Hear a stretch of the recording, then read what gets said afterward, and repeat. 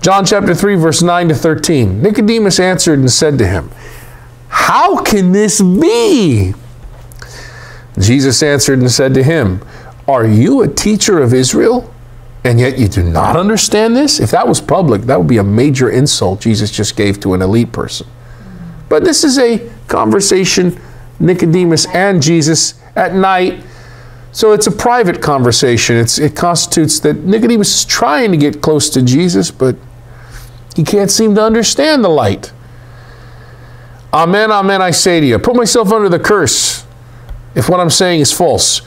We speak of what we know and bear witness to what we, look at how the pronoun changes, we have seen. But you all, you people, do not receive our testimony. Our testimony.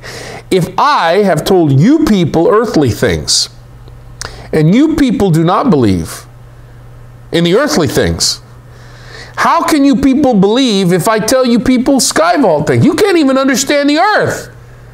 How am I supposed to tell you about the sky vault? No one has ascended into sky vault, but one has descended from sky vault, the sky vault man. Nicodemus' puzzlement leads to a further explanatory speech by the Johannine Jesus. It begins with what would be a serious insult if spoken in public. Hey, you don't get this? Hey, teacher of Israel, this is beyond you? I'm here talking about the land. I'm talking about Israel. You can't even understand that? And then I'm going to go talk to you about the sky vault? Here in private, the put down points to Nicodemus as the presumably higher status learned person who's really unqualified to assess the matters being discussed at hand. In antiquity, this sort of put down was directed at those interested in things of the sky vault, yet unable to properly understand life on earth. It's actually very common. It's found in many ancient sources, this kind of put down. Consider the following well-known instances of the contrast.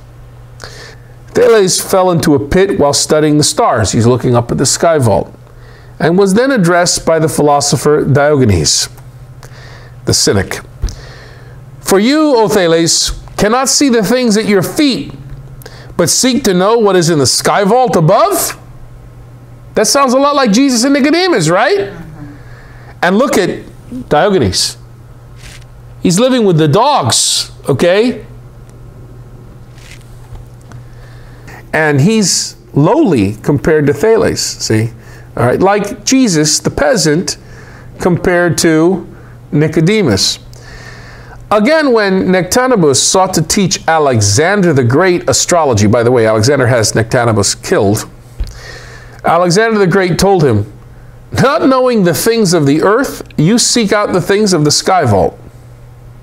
In other words, you're an ass. Cicero notes, the famous words of Achilles in the Iphigenia, the astral signs that are observed above, when goat or scorpion of Jove arise, these are constellations, right? Or other beasts, all gaze intent thereon, nor ever see what lies before their very feet. In other words, all are morons, they're fools. They look up and think they're going to philosophize about the sky vault. They can't even see what's in front of them. And in Jesus' case, he was speaking of injustices. Well, in the Johannine Jesus' case, here it is. This is the Johannine author and community speaking through Jesus, right? They're saying, we speak about what we know, but you people don't receive our testimony. Who's you people? The people in darkness, that would be the dominant society, Israel. Of course, Nicodemus, as a Pharisee, an elite of the dominant society, he can't, even if he wants to, even if you are, this is like almost like a comedy. It's very ironic. It's like, here is a guy who actually doesn't want to come to the light, even though he comes during the dark times. He wants to come to the light, but there's no hope for him to come to the light.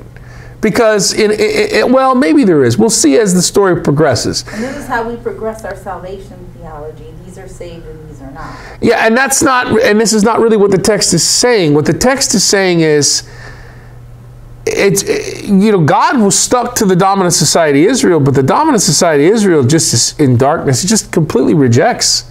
They don't understand. They can't get it. The darkness cannot overcome the light. Otherwise, they'd stick to us like glue and honor God like we do. And they don't do that, do they? Instead, they try to kill us. This is a situation that was particular to the Johannine Jesus group. And to really grasp Nicodemus, you have to kind of get the story that follows, the diptych, with John the Dunker saying, I must decrease, he must increase, right? And the whole thing with the Samaritan woman, which has then become so insulting that a Samaritan woman gets it. In fact, she becomes super enlightened, where Nicodemus, he comes to Jesus in the dark and he leaves Jesus in the dark. He doesn't understand. This contrast is in other words, what I'm telling you is this is a stereotype contrast. This appears in a lot of ancient literature where you have two people or a situation where a philosopher, or a speaker, a thinker says, look, a commenter says, where you have a person basically saying, look, some group or some person wants to talk about the sky vault, but they can't get what's right in front of their face. So how the hell are they going to get the sky vault? You know. You have it also in the Old Testament. Wisdom chapter 9, verse 16. We can hardly guess at what is on earth, but who has traced out what is in the sky vault? And consider the extra-biblical work for Ezra, chapter 4, verse 2. He, the angel Uriel, said to me, your understanding has utterly failed regarding this world. And do you think you can comprehend the way of the Most High? And finally, Seneca writes, one of the gods says to Hercules, he, Claudius, does not know what he does in his own room. And yet he gazes intently on the traces of the sky vault. So let's read again that exchange between Jesus and Nicodemus. John chapter 3, verses 9 to 13. Nicodemus answered and said to him, how can this be? Jesus answered and said to him, are you a teacher of Israel, and yet you do not understand this? Amen, amen, I say to you, we speak of what we know, and bear witness to what we have seen, but you people do not receive our testimony. If I have told you people earthly things, and you people do not believe, how can you people believe if I tell you people sky vault things? That's the same thing. It's like a formula. No one has ascended, and then suddenly comes the narrator's comment. It's ambiguous who's speaking there. Is that Jesus speaking, or is that the Johannine community speaking? Probably the Johannine community. That's why the quotes go off, and it goes into italics. No one has ascended into sky vault, but one has descended from sky vault, the sky vault man. And as Moses lifted up the serpent in the wilderness, so must the sky vault man be lifted up, that whoever believes into him may have eternal life. Given the cliche quality of this statement, right? I'm telling you about earthly things. You can't accept those. How can I tell you about sky vault things, which we saw again and again throughout all these ancient sources? The contrast is not really between earthly information and celestial information, but rather between the questioner and the one who possesses the information. That's the contrast between light, Jesus, and the Johannine Jesus group, and Nicodemus, darkness, and the Judean elites.